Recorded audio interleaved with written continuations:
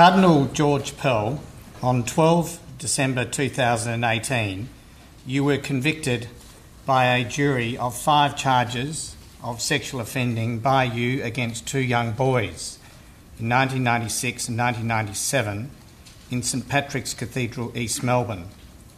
You were convicted of 1 offence of sexual penetration of a child under 16 years and 4 offences of committing an indecent act with or in the presence of a child under 16 years. The jury unanimously convicted you was comprised of 12 men and women randomly selected from the community. Initially, there was a jury of 14 who heard the evidence and arguments of counsel and who received directions of law from me over the course of some 5 weeks. The jury was then reduced to 12 by ballot at the time of the deliberations. The jury deliberated for almost 5 days before returning their verdicts of guilty on all of the charges. Before I commence to examine the specific issues put to me on your plea, I am mindful that I am sentencing you within a unique context. It is important that I acknowledge that context so that I can make plain to you and to the community what my sentencing of you involves and what it does not involve. Let me first say something about this context. At the time you returned to Australia to face these charges, you were one of the most senior figures within the Catholic Church globally. You remain a cardinal of the Catholic Church. You are a figure of significant interest to those of the Catholic faith and to those throughout Australia more generally. There has been extraordinary and widespread publicity and public comment which has surrounded you for a number of years. Some of this publicity has involved strong, trenchant and sometimes emotional criticism of you. Indeed, it is fair to say that in some sections of the community you are a publicly vilified figure. Finally, I am also conscious that I am sentencing at a particular time where in recent years there has been the exposure of child sexual abuse within institutional settings, including within the Catholic Church. Having said a little about this context, it is important for me to now make some remarks concerning how this context relates to my sentencing of you today. First, I am required to sentence you today in accordance with the rule of law. This is a critical feature of our criminal justice system. The rule of law demands that when I sentence you, I must do so independently of any outside influences, only upon the evidence before me, and upon established legal principles. This means sentencing without fear or favour. Further, you are to be punished only for the particular wrongdoing you have been convicted of on this indictment of sexually abusing 2 boys in the 1990s, and only of that wrongdoing. It is critical that you understand that this is the basis upon which I sentence you today. It is also vital that the community understands this as well. As I directed the jury who convicted you in this trial, you are not to be made a scapegoat for any failings or perceived failings of the Catholic Church. Nor are you being sentenced for any failure to prevent or report child sexual abuse by other clergy within the Catholic Church. You have not been charged with or convicted of any such conduct or failings. This leads me to say something to other victims of clerical or institutional sexual abuse who may be present in court today or watching or listening elsewhere. This sentence is not and cannot be a vindication of your trauma. Cardinal Pell has not been convicted of any wrongs committed against you. Cardinal Pell does not fall to be punished for any such wrongs. I recognise that you seek justice, but it can only be justice if it is done in accordance with the rule of law. For me to punish Cardinal Pell for the wrongs committed against you would be contrary to the rule of law, and it would not be justice at all. Next, in sentencing you today, Cardinal Pell, I am not sitting in judgment of the Catholic religion or the Catholic Church. It is George Pell who falls to be sentenced. Finally, with respect to these preliminary observations. Over the last period, we have witnessed, outside of this court and within our community, examples of a witch hunt or lynch mob mentality in relation to you, Cardinal Pell. I utterly condemn such behaviour. That has nothing to do with justice or a civilised society. The courts stand as a bulwark against such irresponsible behaviour. Cardinal Pell, I want to acknowledge that in sentencing you today, I do so on the basis that you are a member of the community, like any other. Most importantly, while I must punish you for your offending, like anyone who falls to be sentenced by our courts, you are entitled to the balanced and steady hand of justice. I now turn to the facts of this case. You fall to be sentenced on a basis consistent with the jury verdict on your trial. It was common ground at the plea that this effectively means that you are to be sentenced on the basis of the account of the victim J, who gave evidence at trial. Your counsel accepts this. I must at law give full effect to the jury's verdict. It is not for me to second guess the verdict. What this means is that I am required to accept and act upon J's account. That's what the law requires of me, and that's what I will do. In the latter part of 1996 and into 1997, whilst Archbishop of Melbourne, you conducted Sunday solemn Mass at St Patrick's Cathedral in East Melbourne. The two victims, one of whom is now deceased, were choristers, or choir boys, who performed singing duties during Mass. They sang in furtherance of a singing scholarship each had with a private Catholic high school. I have anonymised my sentencing remarks so that the identities of the victims are not published. And in these anonymised remarks, I shall refer to the victims as J and R. The matter involves two episodes of offending. Turning to the first episode. In the latter part of 1996, at the conclusion of one Sunday solemn Mass, which was delivered by you, the victims formed part of a procession outside of the cathedral, walking back towards their choir room. The victims were still wearing their choristers' robes. During this time, without asking permission, the victims separated themselves from the procession. They made their way via the priest's sacristy corridor to the priest's sacristy. This area was off limits to the public. The priest's sacristy was also customarily off limits to choristers. Once inside the priest's sacristy, each of them drank some sacramental wine kept in an alcove within the priest's sacristy. After Mass, you entered the priest's sacristy alone. You were still robed. The priest's sacristy was the area you used for disrobing at the time. When you entered the priest's sacristy, you planted yourself in the doorway and said something like, "You're in trouble," to the victims. You and the victims sort of froze at that moment. Then you started to move something underneath your robes, like your trousers or belt. Shortly after this, you committed an indecent act upon R, who is now deceased. This involved pulling R aside, pulling out your penis, grabbing R by the back of his head with one hand and placing R's head and face in close proximity to your genital region. This occurred while R was crouched in front of you and you were standing.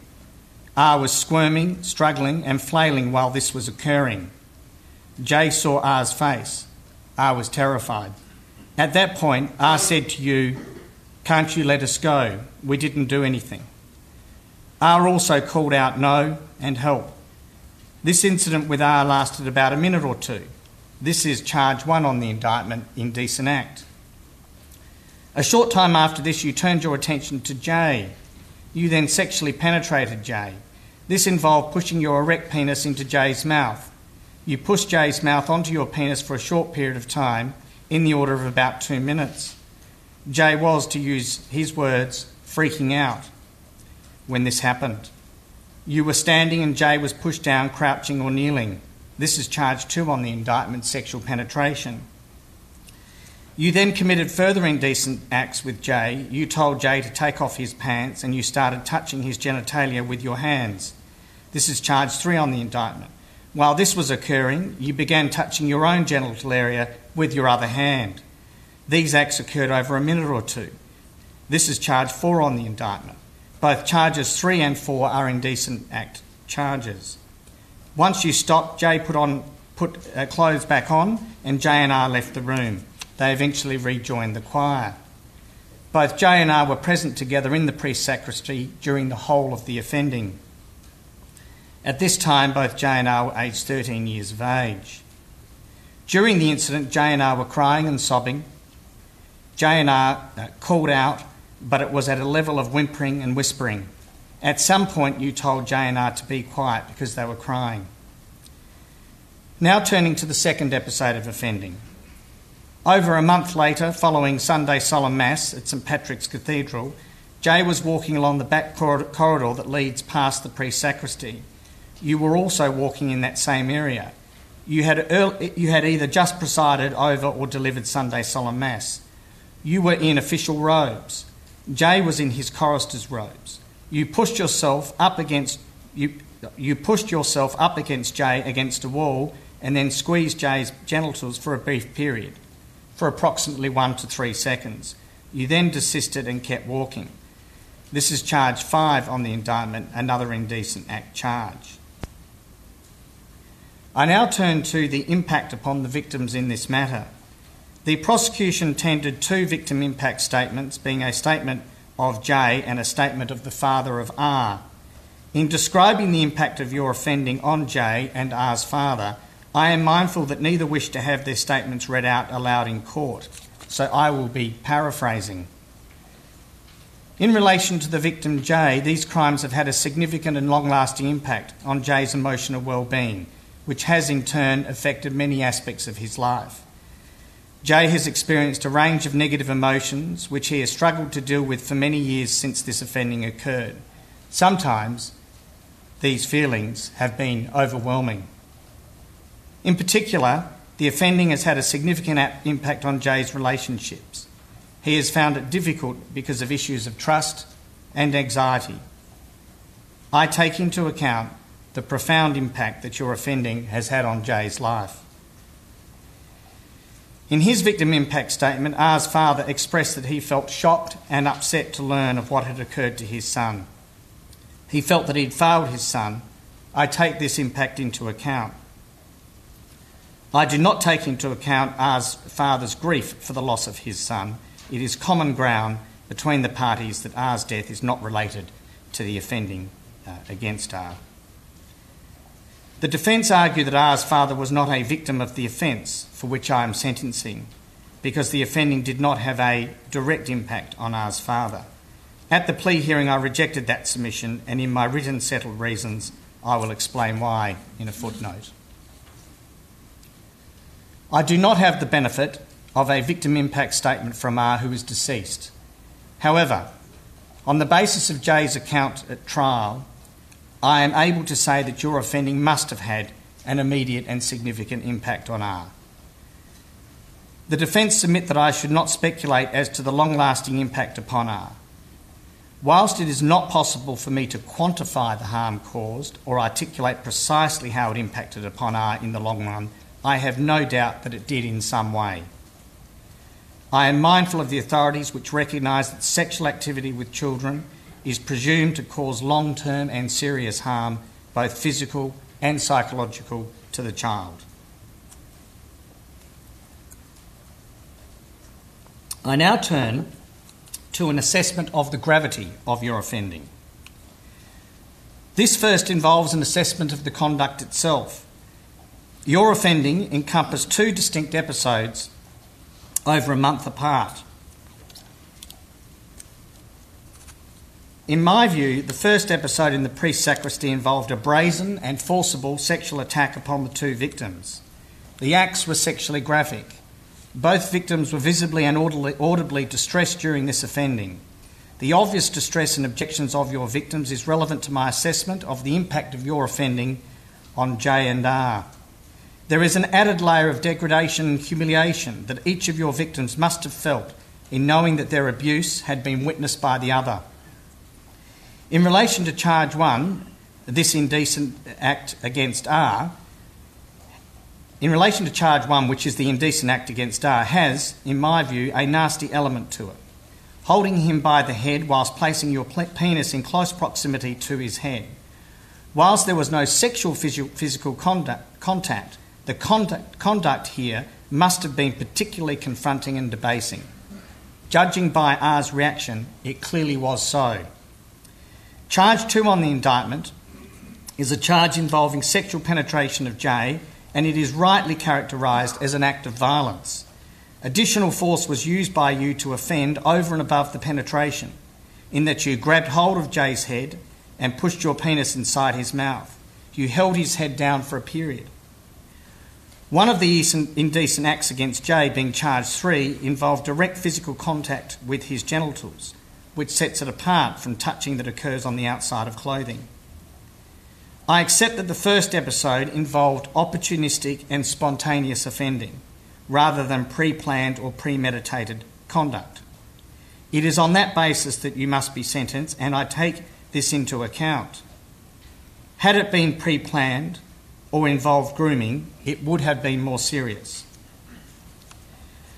Turning now to the second episode of offending, while the indecent act in the second episode in the corridor was very brief and spontaneous and involved contact over clothes, it is, however, coloured by the fact that you had sexually assaulted J a month or so before. This squeezing of his genitals in the corridor cannot be viewed as an isolated lapse on your part. You had had ample time to reflect upon your previous abuse of J, yet despite this you still indecently acted against J, and did so with what I consider to be a degree of physical aggression and venom. It was by no means a minor indecent act. In supplementary submissions, your counsel submitted that the only inference that can be drawn from your offending in both episodes is that you were not, for whatever reason, acting rationally. It was submitted that the fact that you are an otherwise intelligent person who had never previously or subsequently offended just highlights that you must not have been in your right mind at the time of this offending. In particular, your counsel emphasises that no person thinking rationally would engage in the conduct of the first episode with the door of the pre-sacristy open and with people nearby, and where there were accessible private lockable rooms nearby. It was submitted that I should therefore proceed upon the basis that you effectively did not reflect in a reasoned way upon your offending. I reject this submission for a number of reasons. First, there is no medical or psychological evidence before me of any kind which supports any inference that your mental functioning was impaired or diminished in any way at the time of either episode. I note your counsel did not seek to engage the principles of mental impairment under the case of Verdens. Second, there is no evidence before me from any witness at the trial that you were other than a fully functioning, competent, lucid and intelligent man during the relevant period of time. To the contrary, there is evidence that on the day of the first episode you had successfully delivered Sunday Solemn Mass as Archbishop, this being a public role requiring discipline and focus. Third, in relation to the first episode, you offended over a period of minutes where there was ample opportunity for you to both reflect and to stop. On the evidence of Jay, you told the boys they were in trouble. Jay says you all just froze. You then started moving underneath your robes. You then exposed your penis. There was thus time for reflection even at the beginning of this offending. What then occurred was sustained offending. Your sexual abuse involved multiple different activities and actions. You moved from one victim to the other. Your dialogue with the two victims during the first episode was both purposeful and responsive. You continued to offend with callous indifference to the victim's obvious distress and objections.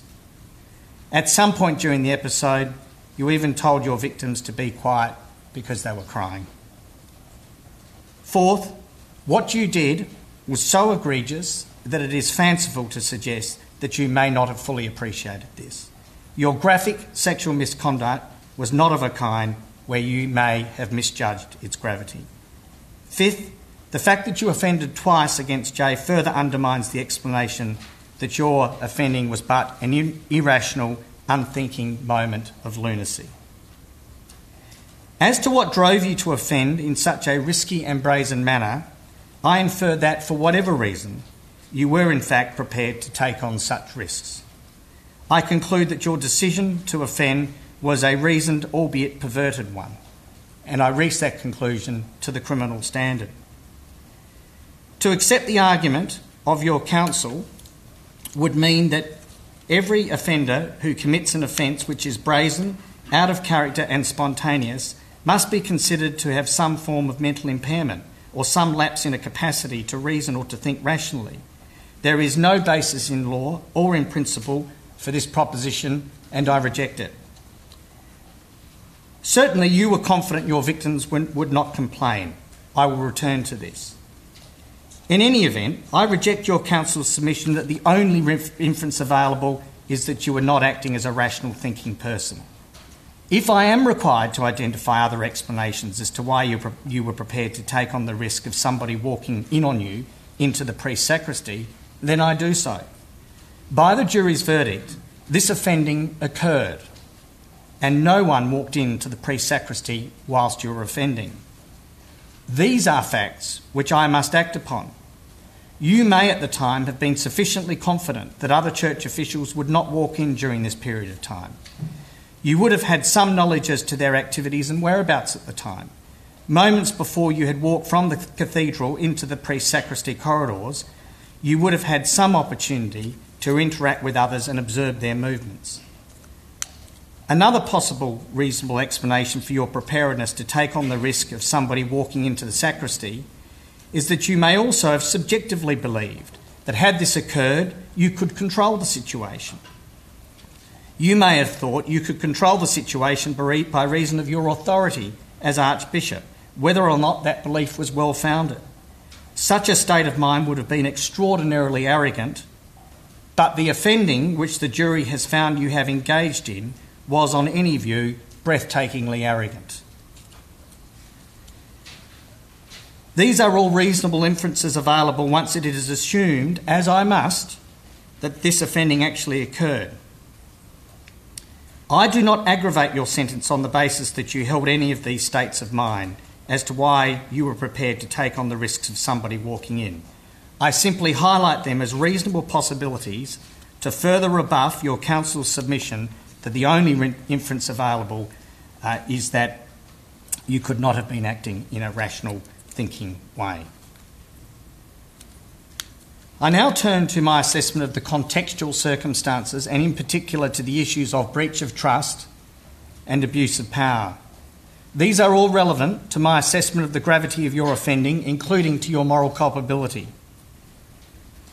As Archbishop, it is true, as the defence submitted, that you did not have a direct, formal or standing role of supervision in relation to the victims, like that of a boarding master and boarder, regular teacher and pupil, or babysitter and child.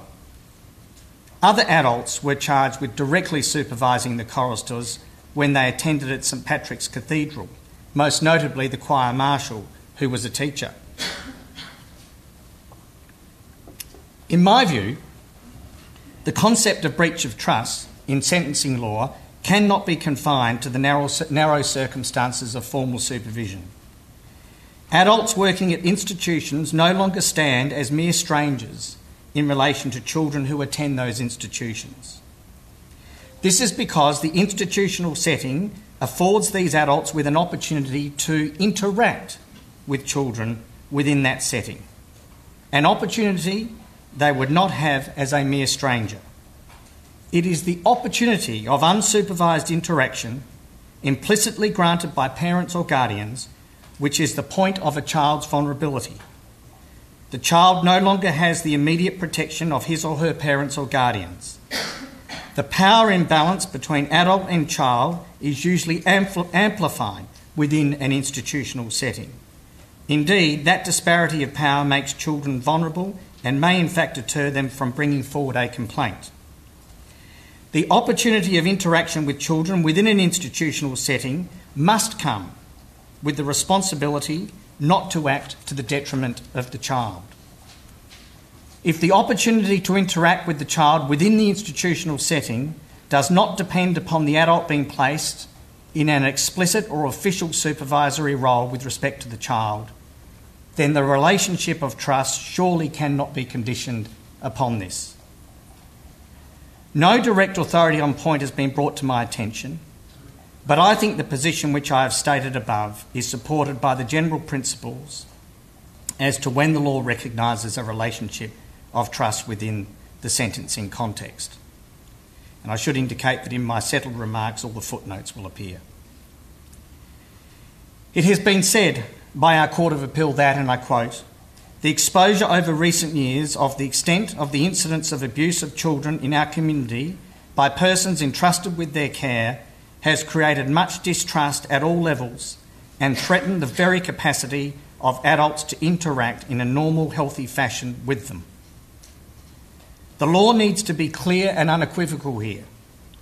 The level of trust and the corresponding degree of any breach will often vary, but this should not distract from an acceptance of a fundamental relationship of trust between adults and children within institutional settings. Where the adult occupies a senior position within the institution, exercising power, authority and influence, any breach of this relationship of trust should be seen as grave. I consider this fundamental trust is an expectation which every parent is entitled to have when their child attends any institution: sporting, social, educational, cultural, religious or otherwise. This was as true at the time of your offending as it is today. In any event, Cardinal Pell, I find beyond reasonable doubt that on the specific facts of your case, there was a clear relationship of trust with the victims, and you breached that trust and abused your position to facilitate this offending. The following matters, when taken together, drive me to these conclusions. First, as Archbishop, you occupied the most senior leadership, official and religious position at St Patrick's Cathedral on the days in question. Second, there was a large body of evidence that the environment at St Patrick's Cathedral was hierarchical, structured and subject to strict discipline.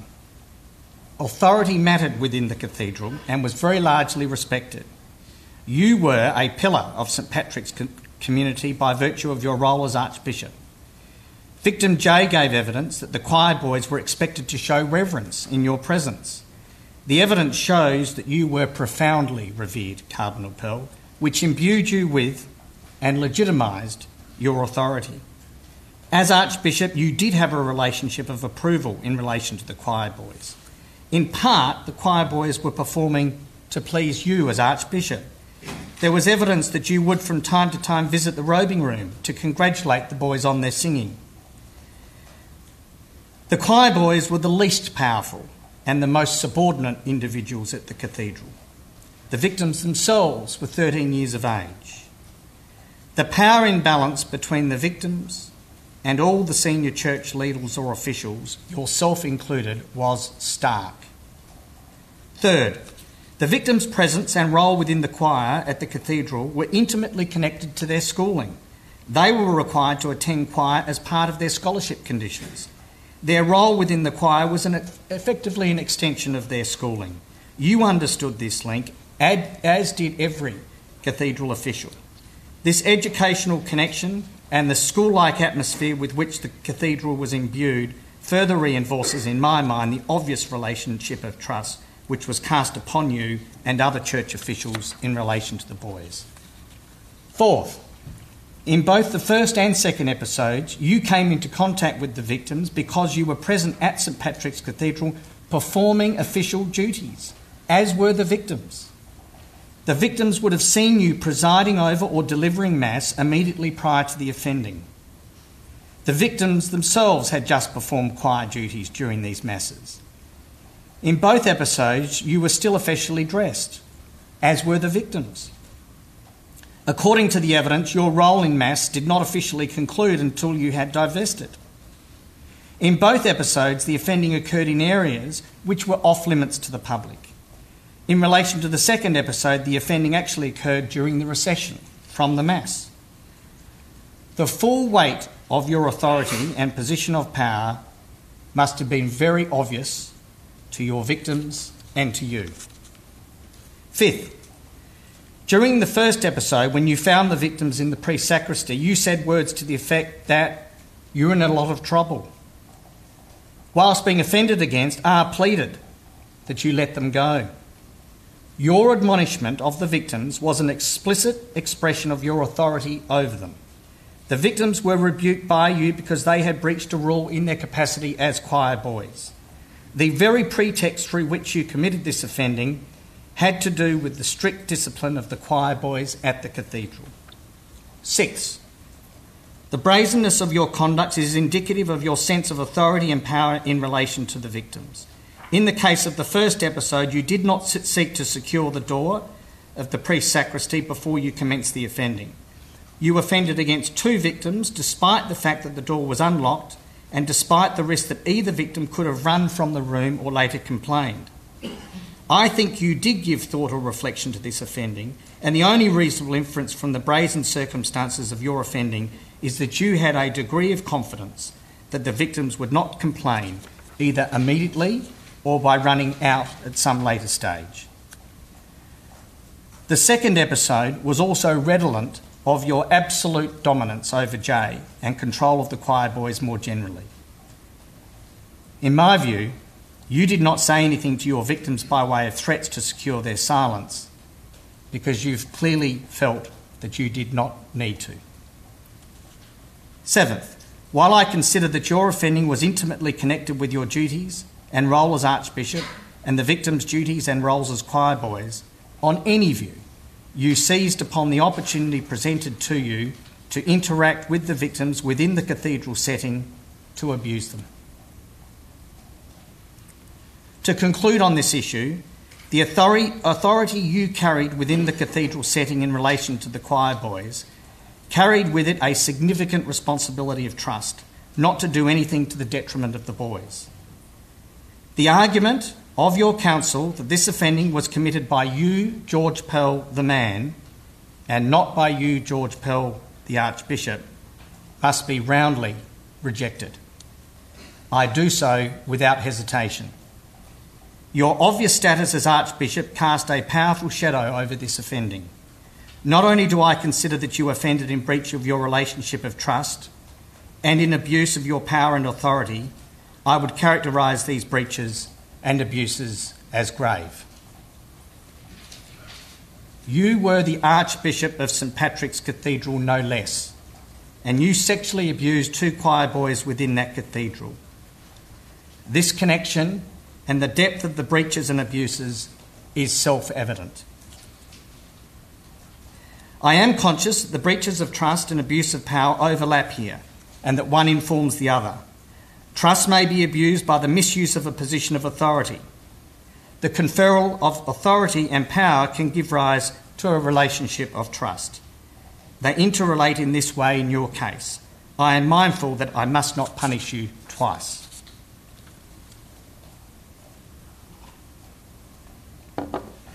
Your counsel submitted that in assessing the gravity of your offending, I should take into account the absence of certain aggravating features, which are sometimes present in sexual offending against children. The additional presence of these factors, such as pre-planning, would have made your offending objectively more serious. Their absence is, nevertheless, not determinative of my assessment of the gravity of your offending, which I must carry out upon the basis of what you actually did. For example, despite there being no grooming, I have still found that you made a reasoned and deliberate decision to engage in this inexcusable conduct of the first episode. You had time to reflect on your behaviour as you offended, yet you failed to desist. To conclude on the question of gravity, the gravity of the offending cannot be assessed by reference to the particulars of the charged conduct alone. In my opinion, all of the offending, across both episodes, is made significantly more serious because of the surrounding or contextual circumstances, namely the breach of trust and abuse of power. This elevates the gravity of each of the offences. In my view, Your conduct was permeated by staggering arrogance. I consider in particular that the sexual penetration offence is very clearly a serious example of that offence, and that the indecent acts encompassed by charges 1 and 3 are also serious examples of that offence. Viewed overall, I consider your moral culpability across both episodes to be high. I reject the submission of your counsel that the offending in the first episode, or the sexual penetration offence, was at or towards the lower end of the spectrum of seriousness. In my view, it does not even approach low-end offending. Moving on to some other matters. As I have already stated, you were convicted of these offences following a trial where you pleaded not guilty. You are not to be punished for electing to plead not guilty, as is your right. However, a number of matters flow from this. You are not entitled to any discount for pleading guilty. You maintain your innocence in relation to this offending, which is your right, and as a consequence, there is no evidence of your remorse or contrition for me to act upon to reduce your sentence. I now turn to your background and to the evidence of your good character. Cardinal Pell, you are 77 years of age. You were born in Ballarat, where you grew up, were educated and then ordained. You then obtained a Doctor of Philosophy from Oxford University before returning to Australia to work. By 1996, you were appointed Archbishop of Melbourne before being appointed Archbishop of Sydney. In 2014, you were appointed as first prefect for the Secretary of the Economy at the Vatican. At this time, you moved to Rome, where you remained until this matter arose. Self-evidently, you have experienced an exceptional career within the Catholic Church. You are clearly an intelligent and hard-working man. That brings me to consider your life's contribution and your good character. Evidence of an offender's otherwise good character is a factor that the sentencing judge is bound to consider. You have no prior convictions. Since this offending, you have not committed other offences. I have received a number of character references on the plea. These references come from people who have known you for many years in various professional and personal capacities. They speak of a man who dedicated his life to service, in particular to vulnerable members of the community. They describe a compassionate and generous person, especially to those experiencing difficulties in their lives. Someone who has a deep commitment to social justice issues and the advancement of education for young people. I note that these references were not challenged or contradicted by the prosecution. In addition to not having any prior convictions, I am satisfied that the evidence before me is that you are someone who has been, in the last 22 years since the offending, of otherwise good character. I sentence you upon the basis that these episodes, viewed together, constitute isolated offending. I make substantial allowance for your good character and otherwise blameless life. However, the question of your good character is also relevant to other sentencing purposes. I will return to these issues in due course. I turn now to your age and health. Your age is a significant factor in my sentencing exercise. As I've indicated before, you're now in your late 70s. It is relevant in a number of ways. Of some real importance in my sentencing exercise is the fact that each year you spend in custody will represent a substantial portion of your remaining life expectancy. While it is a matter of speculation as to how long you will live, the fact is that you are of advanced years and are entering the last phase of your life. Like anyone in the late 70s, your health will decline in time. I am conscious that the term of imprisonment, which I am about to impose upon you, carries with it a real, as distinct from theoretical, possibility that you may not live to be released from prison. Facing jail at your age in these circumstances must be an awful state of affairs for you. You are also clearly someone with some significant enough health issues. Your health is also a relevant factor, and it's related to your age. You have a significant history of cardiac problems and currently suffer from hypertension and congestive heart failure. You have a dual-chamber pacemaker. While stable out of custody, it is the opinion of one of your treating doctors that stress is an aggravator to heart failure if your blood pressure is not controlled. Your doctor has also observed that your blood pressure has been more difficult to control with stress. You also have osteoarthritis in both knees, and recently I granted you bail to undergo bilateral knee surgery. Your age and health also interacts with a number of other factors which I must consider, including the quality of your time in custody and your risk of reoffending. As to the former, one might anticipate the quality of your health will decline over time. The medical evidence does indicate that your heart and blood pressure conditions will be aggravated by stress.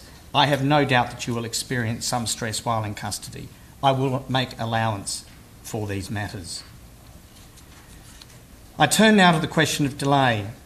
The delay in your case since the offending is in the order of 22 or so years. The lapse of time since the commission of offences of this kind is, however, not unusual. It is often the case with offending such as yours that the victims do not come forward for many years after the offending. That all said, the delay in this case does have some consequences. As I've already observed, you now fall to be sentenced to a not insubstantial term of imprisonment as a 77-year-old man, and I've already touched upon what follows from this. The delay also means that you've been able to demonstrate the capacity to lead an otherwise blameless life in the 22 years since the offending, which, as I said, I will take into account. I turn now to consider your risk of reoffending, your rehabilitation, and to the purposes of specific deterrence and community protection from you.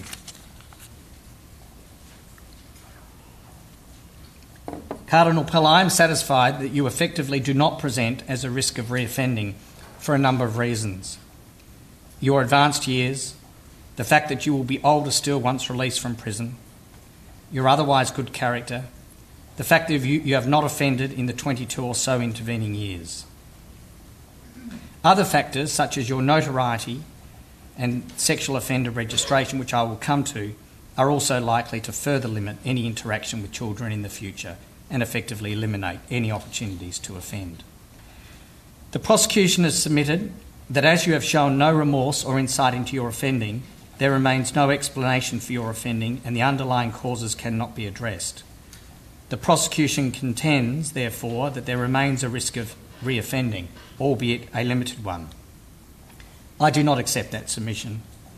The lengthy period without offending since these matters supports my conclusion that you have effectively reformed. And as I have said, there are other matters, such as your advanced years, which persuade me that you are not a risk to the community. It also follows that my sentence today is not aimed at protecting the community from you as an individual. In my view, specific deterrence also has no role to play. I turn now to the question of extracurricular punishment. It was submitted on your behalf that you have experienced an unprecedented level of public scorn and criticism. This is partly as a result of the investigation and prosecution of these offences, but such public criticism and scorn is also attributable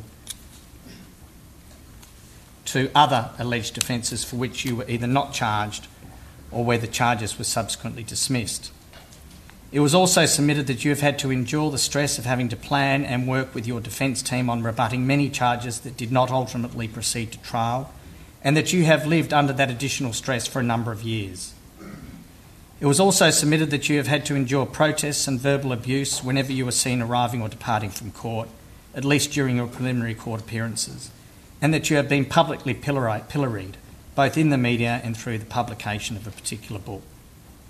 Finally, it was submitted that because of this kind of publicity and stigma, the resumption of your earlier career, including but not limited to... I'll start that again. Finally, it was submitted that because of this kind of publicity and stigma, the resumption of your earlier life, including but not limited to your career, is now impossible. Your counsel submitted that this material, at least looked at globally, represents extracurrial punishment. That is, a form of punishment that you have received over and above the punishment which I will impose upon you today through my sentence. Further, it was submitted that I should take this all into consideration when sentencing. The prosecution conceded that this is an unusual case, indeed a unique case, and have conceded that the matters relied upon by the defence warrant a level of mitigation. While the manner and extent to which extracurrial punishment and public opprobrium should be taken into account by way of mitigation is not entirely settled, I accept the position of the parties and your counsel's submissions in particular that I should make allowance for these matters in my sentence, and I have done so.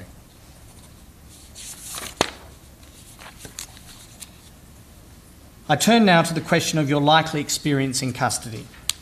Your counsel submitted that life in prison for you will be more onerous than for other prisoners in the general population, and indeed other sexual offenders, because of your notoriety and the animosity to which you are likely to be exposed. The prosecution accepts that initially your experience of custody will be more burdensome than that of other prisoners.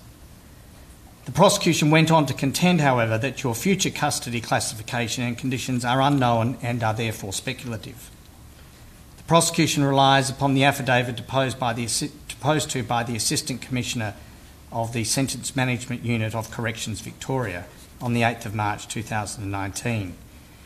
The Assistant Commissioner in that affidavit outlines the current conditions experienced by you in custody and also the possible future conditions for someone who is classified as a high-profile prisoner who has been given protection status where there are significant security concerns. The affidavit also highlights that the conditions of persons with protection status at various different prisons are no longer significantly more restricted than those within the mainstream prison populations.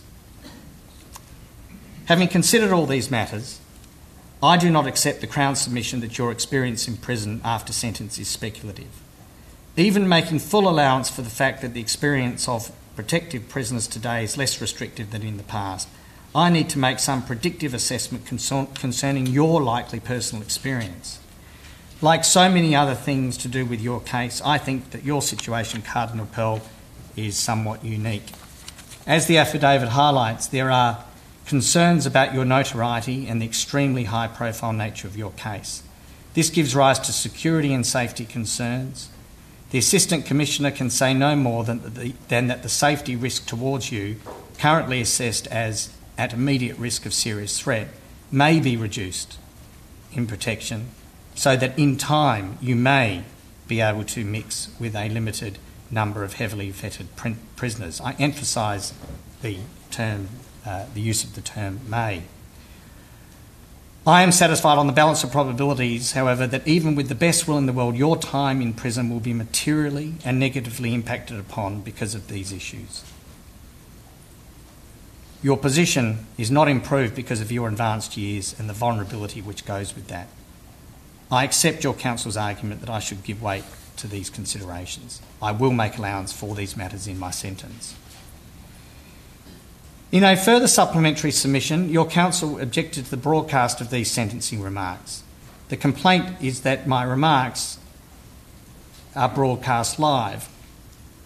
I'll start that again.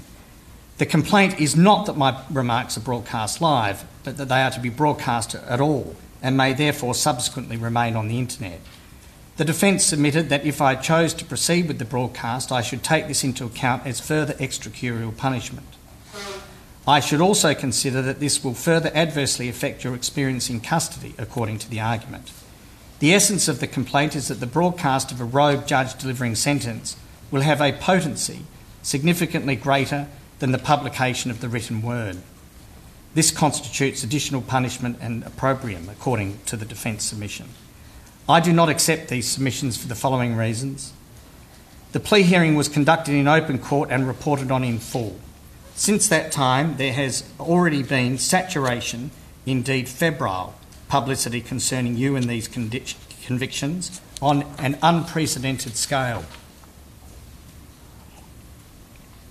These sentencing remarks would, in any event, have always been delivered orally in open court and would have been reported upon by the media without restriction.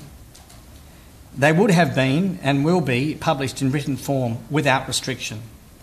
I consider that even if my sentencing remarks were delivered orally in open court and published in writing, the public would still be inundated with reports of my sentencing remarks and findings.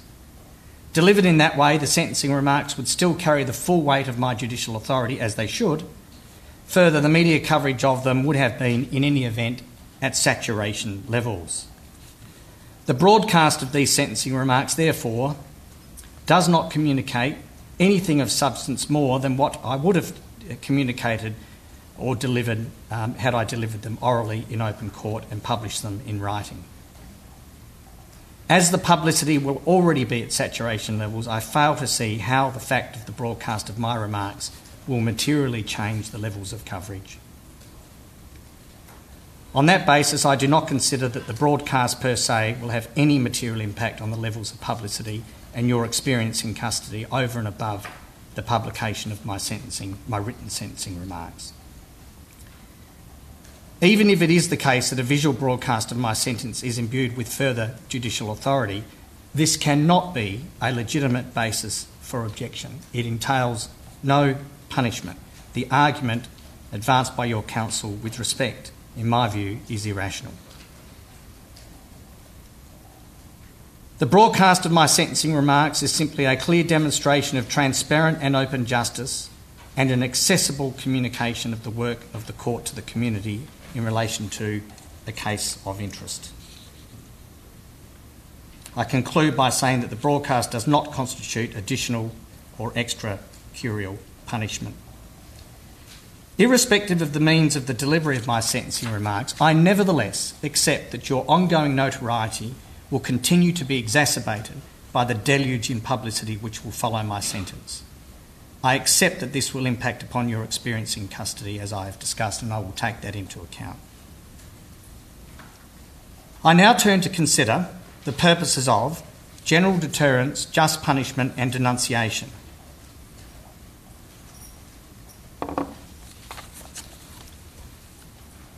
It was put by your counsel that the court should consider the unplanned, spontaneous nature of your offending and the fact that it was entirely out of character when determining what weight should be given to general deterrence. It was argued that general deterrence is of limited value to would-be child sexual offenders in the community who offend without premeditation, that is, spontaneously or on the spur of the moment. That is especially so where the offender acted irrationally without reasoned reflection. So the argument goes. I reject the proposition that general deterrence should be moderated in your case. There may be scenarios known to the law where general deterrence should be moderated. Two such scenarios have arisen in the course of argument, but neither applies to you. I will now deal with each of them. First, with some non-intentional offences, such as negligently causing serious injury, general deterrence will not loom large. That is because it would be, and I quote from a Court of Appeal judgment here, unrealistic to think that the sentence to be imposed would have the slightest effect on the likelihood of similar offences being committed in the future. Close quote. By contrast, the offences you, Cardinal Pell, have committed were each intentional offences. So this scenario does not apply to you. As a matter of logic, it does not follow that because sexual offending is out of character, spontaneous or unplanned, an offender is less deterrable. Potential offenders in that category have a capacity to weigh up, in a rational manner, the advantages and disadvantages of engaging in such conduct, even if this consideration is momentary. The message which the courts send to would-be child sexual offenders must be unequivocal. They must be dissuaded whether the offending is planned or whether it is the result of a spur-of-the-moment decision. The second scenario where general deterrence will be of less relevance in sentencing is where an offender has some form of mental impairment. That principle is founded on the basis that similar would-be offenders in the community whose mental impairment may limit their capacity to reason or to think rationally are less capable of being deterred. That scenario also does not apply to your case, Cardinal Pell. You, Cardinal Pell, did have the capacity to reason and to reflect upon your actions. Indeed, as I have already stated, I positively find that you did reflect upon your actions. The principles of verdens have not been engaged by your council's submissions. In supplementary written submissions, your council highlighted that sentencing courts have always drawn some distinction between a planned as compared with a spontaneous offence. I accept this proposition is correct. I stress that this is relevant to my assessment of the objective seriousness of the offending and in determining your moral culpability. I will weigh this into my consideration. I do, however, reject the notion that it diminishes the need for general deterrence. Now, having rejected the submission that general deterrence should be moderated, I now want to say something more generally about the role which general deterrence, denunciation and just punishment play in this sentence. The many factors I have identified in your favour, in particular your old age, your otherwise blameless life and the 22-year delay, must be balanced against the need for the sentence to properly reflect the purposes of general deterrence, denunciation and just punishment. Those purposes loom large when I come to consider your sentence. The purposes of general deterrence, denunciation and just punishment are very important in cases involving sexual offences against children. As the High Court has said, and I quote, "Sexual abuse of children by those in authority over them has been revealed as a most serious blight on society." Close quote. The sentence I impose must aim to discourage potential offenders by demonstrating to those offenders the grave consequences of violating such laws. Further, it is important that the factors particular to you do not devalue my assessment of the gravity of your offending and do not result in an inappropriately low sentence. I turn now to consider the maximum penalties and to the question of sentencing practices. In relation to the charges of indecent act with or in the presence of a child under 16 years, the maximum penalty is 10 years imprisonment. In relation to the charge of sexual penetration with a child under 16 years, at the time I'll start that again. In relation to the charge of sexual penetration with a child under 16 years, at the time you committed that offence, the maximum penalty was also 10 years imprisonment. While Parliament has since increased the maximum penalty for this offence to 15 years, it is the lower maximum penalty of 10 years which applies to you. The maximum penalty is not the determinative factor of my sentence, nor is the maximum penalty the starting point for my sentencing exercise.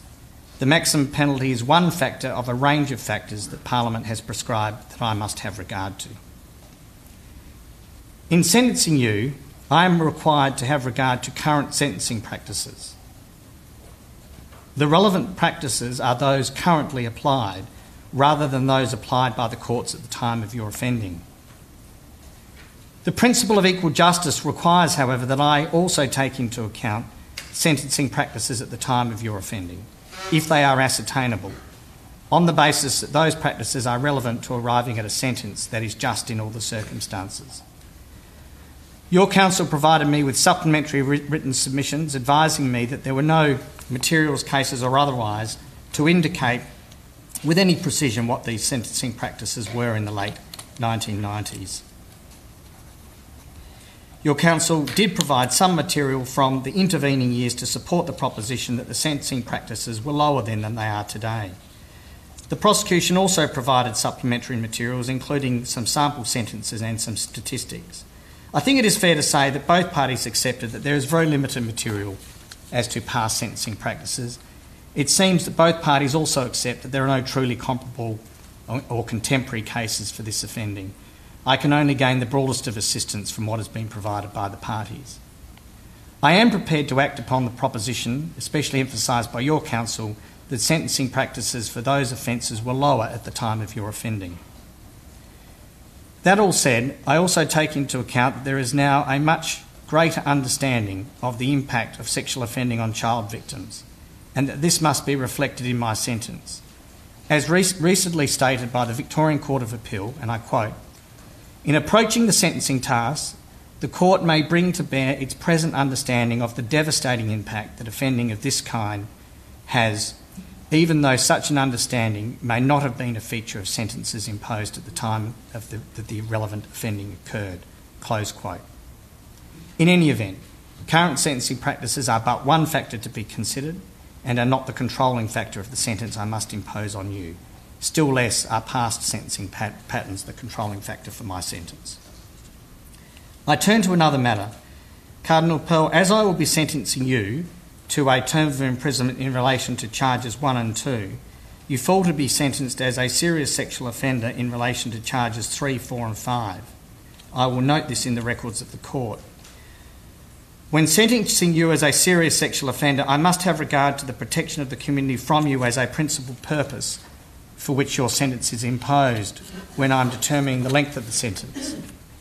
I have, however, found that you do not currently pose a risk to the community. Further, the prosecution has not supported a disproportionate sentence, and I will not be imposing one. As a consequence of my sentence today, you must also be registered as a sexual offender. By virtue of you committing these offences, your reporting period as a registered sex offender is for life. The prosecution made an application to obtain a forensic sample from you. Your counsel indicated that you consented to this forensic sample order being made. I therefore granted the prosecution application. I direct that you undergo a forensic procedure for the taking of an intimate sample. I'm further required to tell you that police officers may use reasonable force to enable the procedure to be conducted to obtain a sample from you.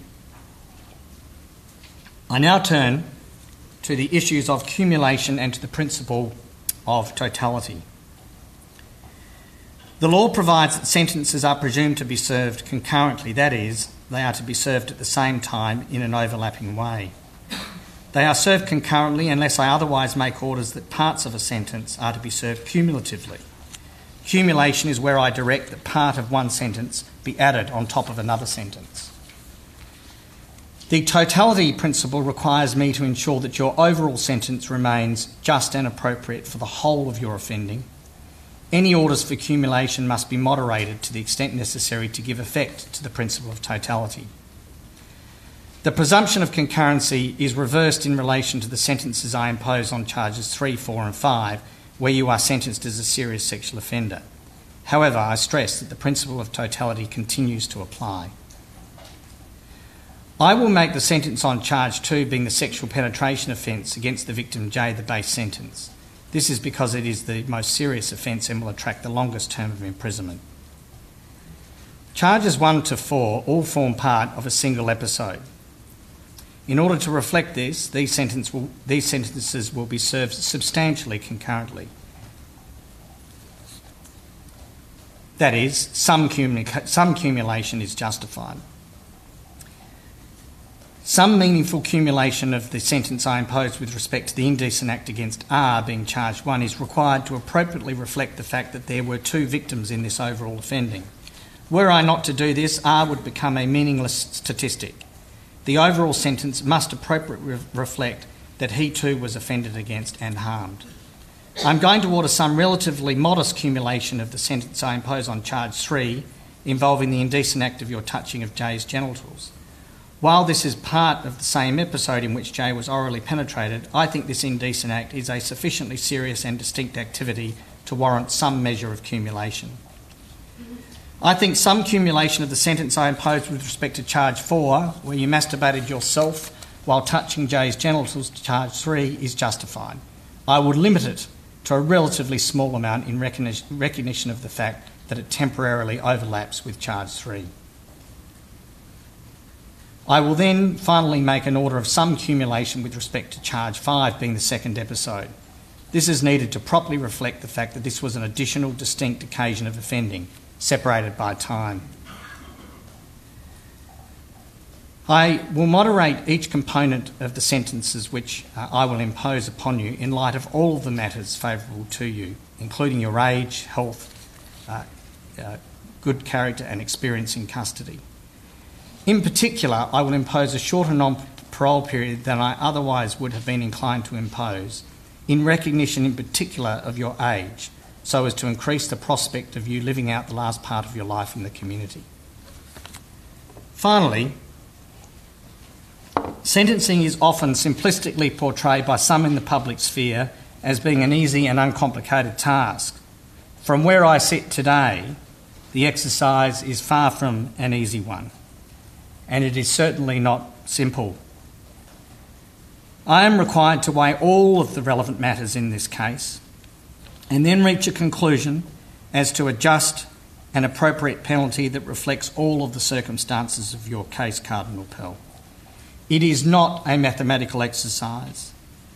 This balancing exercise is inevitably unique to the specific facts and circumstances of your case. This is what individualised justice demands. As I have endeavoured to show above, some of these factors pull in a favour of a more lenient sentence, while others pull in favour of a harsher sentence. In your case, this complexity is exemplified by the fact that on the one hand, I must punish and denounce you for this appalling offending. Yet on the other hand, I am conscious of the heavy reality that I am about to sentence you, a man of advanced years, who has led an otherwise blameless life, to a significant period of imprisonment, which will account for a good portion of the balance of your life. Cardinal Pell, would you please stand? All things considered, I impose the following sentences upon you. On charge 1, being the indecent act against R, I convict and sentence you to 2 years and 6 months imprisonment. On charge 2, being the sexual penetration against J, I convict and sentence you to 4 years imprisonment. On charge 3, being the indecent act against J where you touched his genitals, I convict and sentence you to 2 years and 6 months imprisonment. On charge 4, being the indecent act against J where you touched your own genitals in the presence of J, I convict and sentence you to 15 months imprisonment. On charge 5, being the indecent act against J during the second episode, I convict and sentence you to 18 months imprisonment. I direct that the sentence of 4 years imposed on charge 2 is the base sentence. I further direct that 12 months of the sentence imposed on charge 1, 4 months of the sentence imposed on charge 3, 2 months of the sentence imposed on charge 4, and 6 months of the sentence imposed on charge 5 are to be served cumulatively upon charge 2 and upon each other. This means that I sentence you to a total effective sentence of 6 years imprisonment. I set a non-parole period of 3 years and 8 months. That means you will become eligible to apply for parole after serving this non-parole period. Your release on parole will be a matter entirely for the parole board. I declare the 14 days imprisonment you have already served in pre-sentence detention as time reckoned as already having been served upon the sentences that I've imposed. You can be seated. Thanks, Cardinal Pell.